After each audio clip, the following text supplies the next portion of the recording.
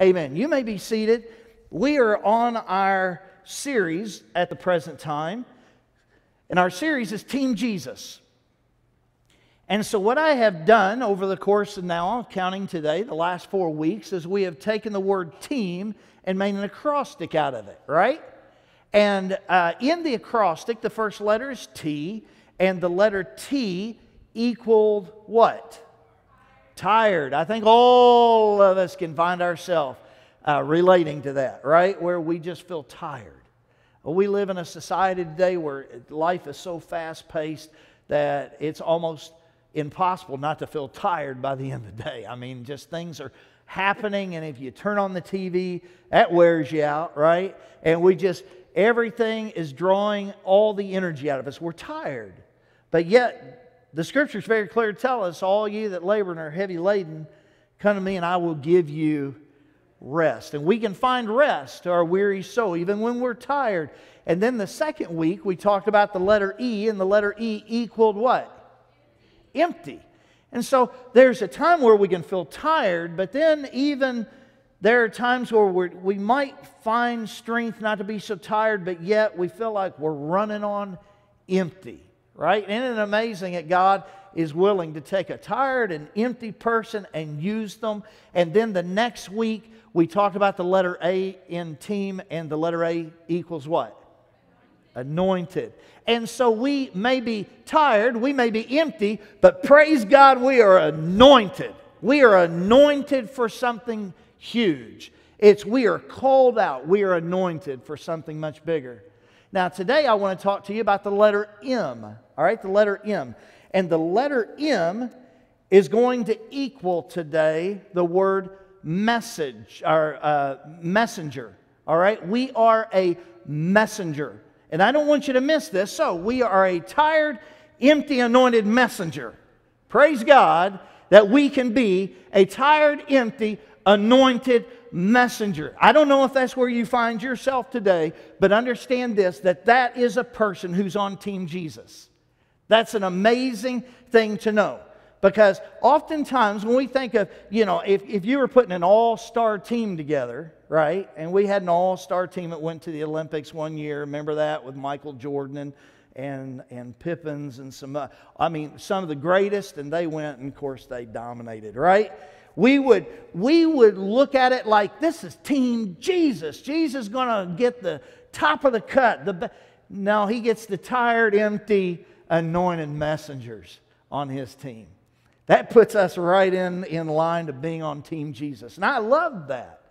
But God's ways are not man's ways, and man's ways are not God's ways. How we would do it is not how God does it.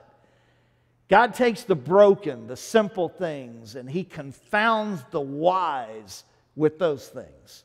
So we all fit in the category of being able to fit right there into Team Jesus. And I love that. So I'd like for us to look here in Romans chapter 10.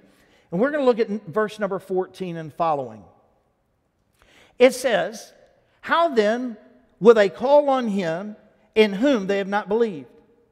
And how are they to believe in Him in whom they have never heard? And how are they to hear without someone preaching? And how are they to preach unless they are sent? As it is written, how beautiful are the feet of those who preach the good news. But they have not all obeyed the gospel. For Isaiah says, Lord, who have believed what he has heard from us? Look at verse 17. So faith comes from hearing, and hearing through the Word of God. Here's what I want to do. I want to unpack this verse for you this morning. I want to kind of lay out some things here that I would encourage you to write down so that you can remember them. All right? First, I want you to take a look in Team Jesus as the letter M representing messenger. We need to understand that there must be a believable message that is spoken. Look with me, if you would, here in verse number 14. It says, how then will they call on Him in whom they have not what? Believed. There must be a believable message that is spoken. Now, you say, Pastor, the Word of God is a believable message. But I want you to understand there's more to it than just regurgitating the things of God's Word. Just because you regurgitate the Word of God, just because you speak what God's Word says, doesn't mean that somebody sees the connection there. Here's what I don't want you to miss this morning. That if it's going to be a believable message, it has to be an embraced message. It has to be a message that has been applied to our own life. There's no greater believable message than when somebody shares something from their heart that has been a personal experience. You just can't help but believe what they're saying because they've encountered it. It's an encountered message. I've heard people share the gospel of Jesus, and boy, they hit every point. They quote every verse. They hit everything just right, but it's very robotic and it's very factual. And at the end of the day, people are walking away going, okay, that was kind of weird. You know why? Because it wasn't believable. How can you share something you've not encountered? And how can you not share something that you have encountered? Please don't miss this morning. I want you to know that if we are going to be the messengers that God has called us to be, we have to make certain that we share the message and not allow our preconceived ideas of, and this is the thing that I've had people say to me, Pastor, but I don't know all the Scripture. I don't know all the verses. I wouldn't know where to take them. And I say, look, all you need to do is share your encounter that you personally have had with Jesus. There was a man that was in the temple. And Jesus came through and healed him of his blindness. This man was so excited. He was running around. He was shouting. He was rejoicing that he could see. And the temple leaders looked at him and said, hey, calm down. What's going on here? You know, he said, Jesus, he healed me. I was blind and I can see. And they're going, well, you know, is this real? Is this true? Yes, I've been blind since birth. And so the temple leaders go to his parents and say, hey, is this true? Was your son blind? And they're kind of freaked out because they know if they go against the religious leaders there of the temple, that they will be disbarred from the temple. So rather than putting themselves in that position, they're like, you know what? He's an adult. He's old enough. Ask him. He'll tell you. So they go back to him and they say, tell us about this Jesus that supposedly healed you. And he looked at him. Now listen to this. Here's what he said. All right, I'm going to paraphrase for a minute. He said, I don't know all the Scriptures. I can't tell you all the details. Can't even really tell you a verse and a passage. Or I can't tell you. All right, he didn't say all that. But here's what he did say. He said, I can't tell you much about Jesus. I really don't know a whole lot about him. But this one thing I can say. Once I was blind, but now I see. And I think we use the excuse, I just don't know enough to be able to open my mouth and share Jesus with other people. But listen, all you need to do is share what you have encountered in your relationship with Jesus. It's a believable message. That's why God sends us out to be His witnesses, to share the good news. Now, am I saying you shouldn't learn the Word of God? Am I saying that you shouldn't be able to grow to where you could share Scripture? I am not saying that. I'm saying that you don't have to wait until you got it all together. All you got to do is have this encounter with Jesus, and then God makes you available to share that encounter with others. And we ought to. We're to be His messengers. It needs to be a believable message. That's so important. Then look at the next part.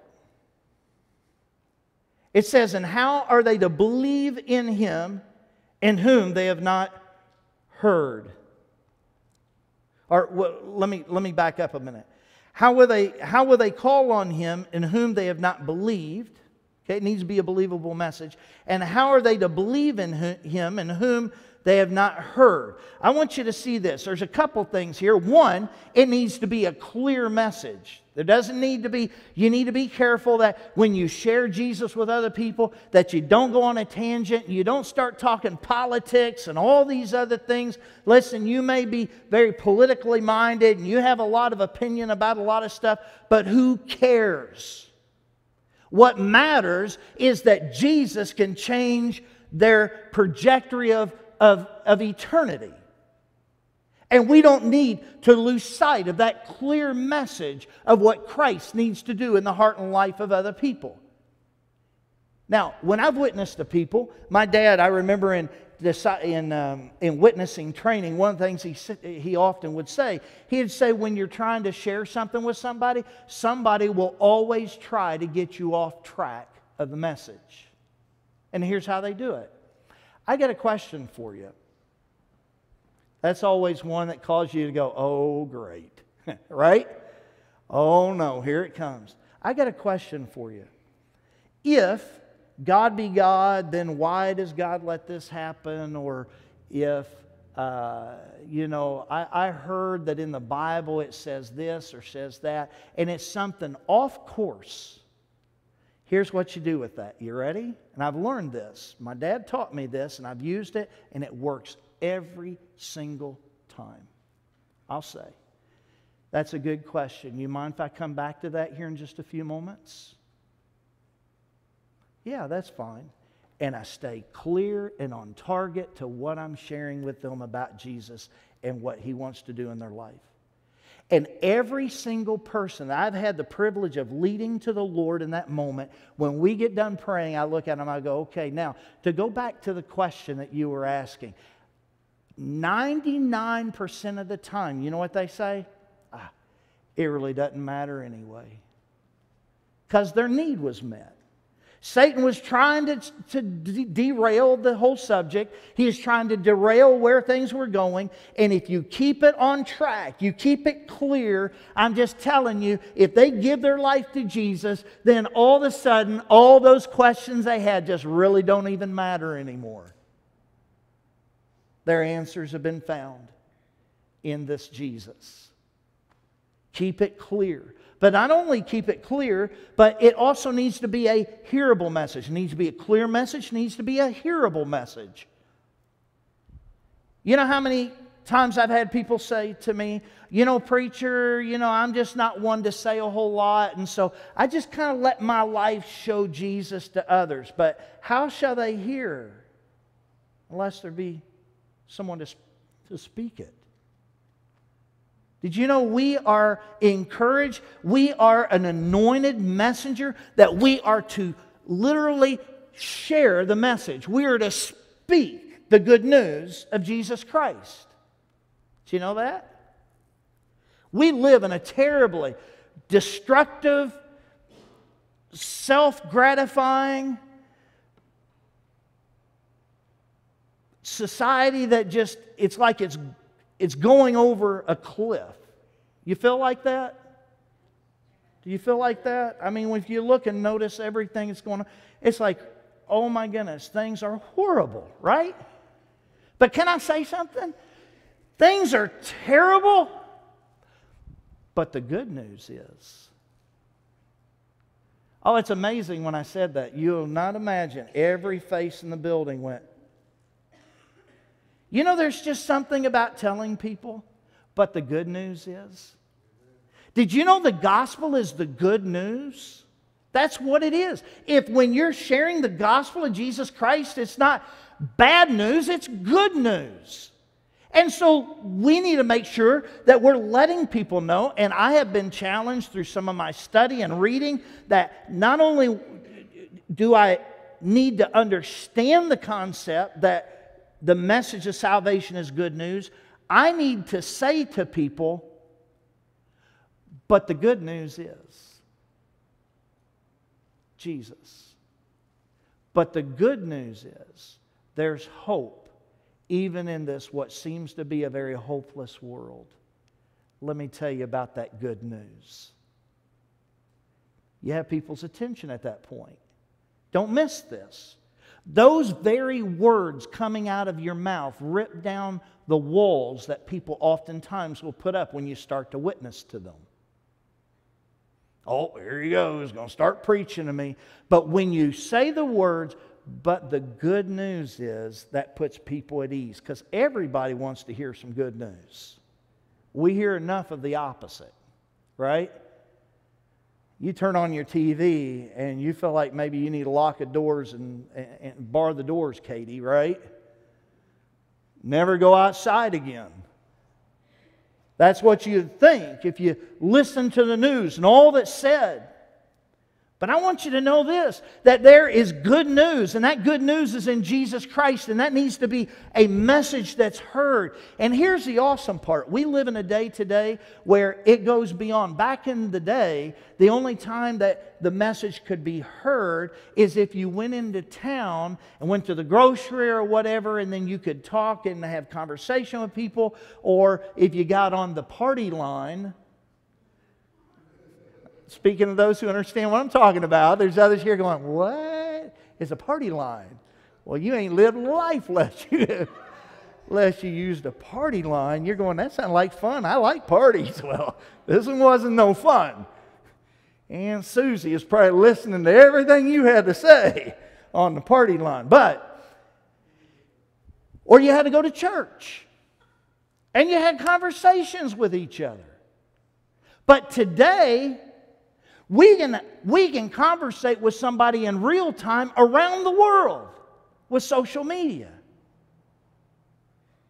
our cell phones, texting, all the different aspects that are out there. Listen, we have an opportunity for the message to be heard today on a level like we've never had the opportunity for it to be heard. That's why as a church we have to navigate all those things and do our very best to embrace those opportunities that God gives us. That's why we put the message out on YouTube and on Facebook and different things. It gives us the opportunity to get the message beyond the walls of this church, even beyond the walls of our state, even beyond the walls of America. We can send it around the world where people can see and to hear the message.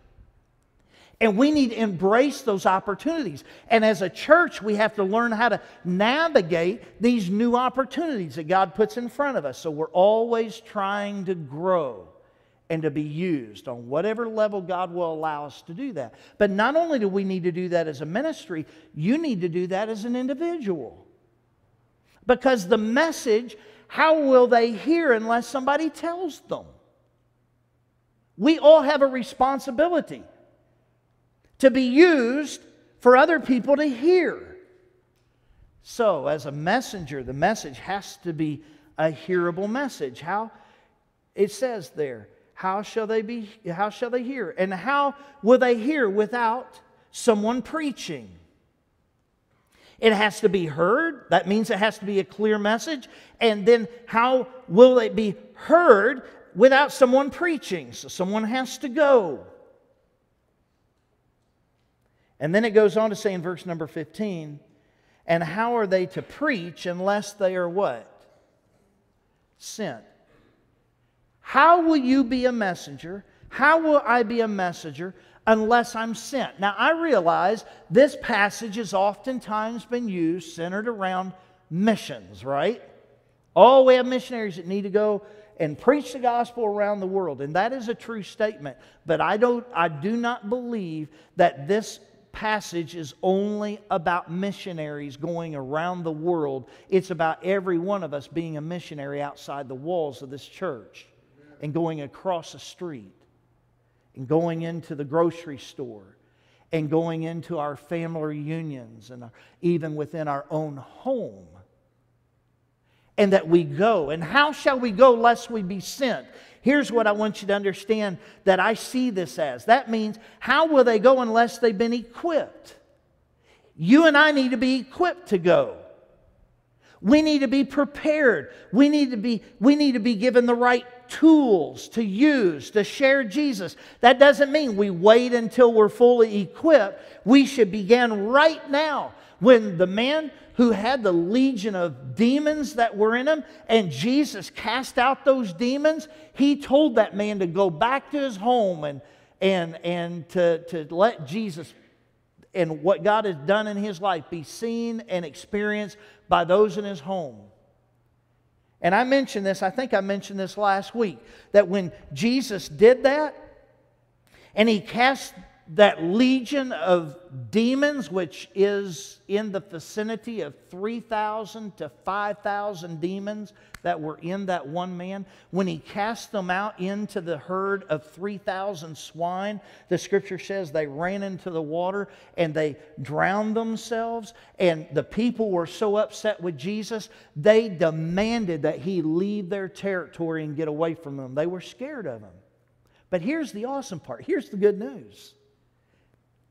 You like that? Here's the good news. It was only a very short amount of time, and I don't know exactly what the amount of time was, that region began to beg Jesus to come back into their territory. What changed?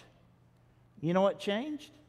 A messenger went and he shared the experience of his encounter with the message, and it began to change people's lives until it permeated that whole region, and that whole region began to beg for Jesus to come back into their territory. The very people who were demanding that he leave.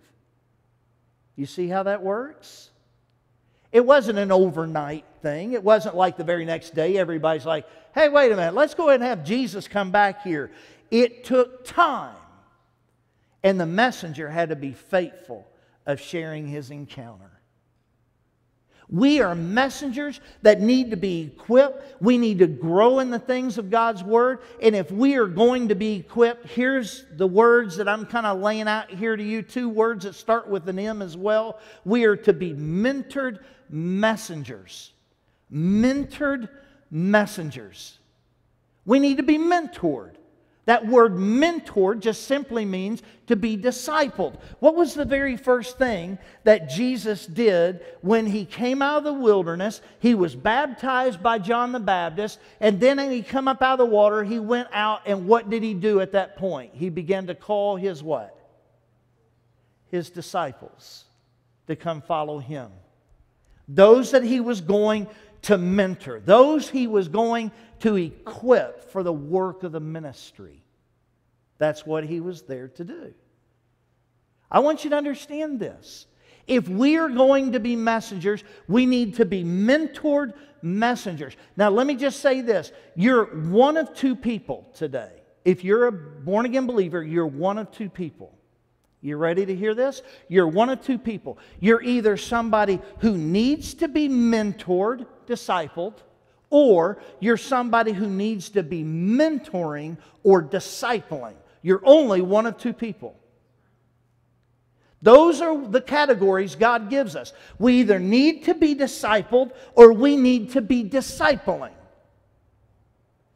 That's our job as a messenger. If you are on Team Jesus, you might be tired, you might be emptied, but understand that you are anointed messenger of God, and we have to trust God to see us through to accomplish what needs to be done. And if we're going to be a good messenger, we have to be equipped. We have to have a game plan. If you're going to be on a team, there has to be a good game plan, right? You have to have those game plans. When I played basketball, there was a series of different plays that we learned. And there would be times where a coach would go, okay, guys, when we go back out now, here's the plan. Here's what we're going to run. This is going to be the one that we're doing right here. And we go out there, and sure enough, we'd run it. Sometimes it worked, sometimes it didn't. But I can tell you this, if we didn't have a game plan, we'd just all be running around like chickens with their head cut off, just doing our own thing. And we're not going to be as effective as a team when we do that. And so we have to be equipped. We ought to all be doing the same thing, with the same mind, the same heart. And so I'm just letting you know today that one of the pursuits that we have as a church this year is I am pursuing that God will take us and that He will let us then engross ourselves in discipleship, that we're finding ourselves discipled and equipped and prepared for what God has in store for us as anointed messengers of His.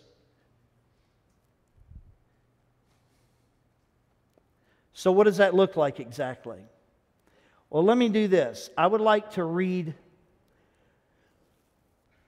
something that I had found. I thought this was really good, and it words it in a way I think that just kind of brings it home. Listen to this passage, verse number 17. I'm going to give it to you one more time to listen to it this way. So faith comes from hearing, that is, hearing the good news about Christ. I love that. It's about hearing, because that whole passage is about the good news of Jesus Christ. And it's all about hearing the good news about Christ. You know, when we hear faith comes by hearing and hearing by the Word of God, we think, oh my goodness, that means I need to know all the verses and all the passages and be able to, and I just don't, so I can't help somebody grow in their faith because I can't give them all the Scriptures and all the Word of God. I can't, but you can tell them about the good news about Christ. And their faith grows when they hear about the good news of Christ. See how important your testimony is, your witness is? We need to be witnesses. And here's what I want you to understand in closing. All of this centers around hearing the good news about Christ. Amen. That's what it all centers around. It's about the good news of Christ. Now, if you haven't encountered the good news of Jesus Christ, you need to be saved. Because that's what salvation is. It's encountering the good news of Jesus. And once you encounter the good news, you've encountered it, it's become personal. Then you surrender yourself as a fully devoted follower of Jesus, doing exactly what the Scripture says, that all the law and the prophets are fulfilled in this, to love the Lord your God with all your heart, all your soul, all your mind, and all your strength. And last week I said that I kind of broke that down, your heart being your seat of emotion, your soul. I said this is Kellogg theology. I'm kind of sticking with it right now because it just seems to continue to come into clarity to me that the soul is your loyalty. What have you sold your soul to, right? Your soul is your loyalty, so we're to love the Lord our God with all our loyalty, that we just surrender it all to Him, that with all of our mind, that's all of our reasoning ability, and all of our strength, that has to do with our endurance. With all of our endurance. We're to love the Lord our God with all these things.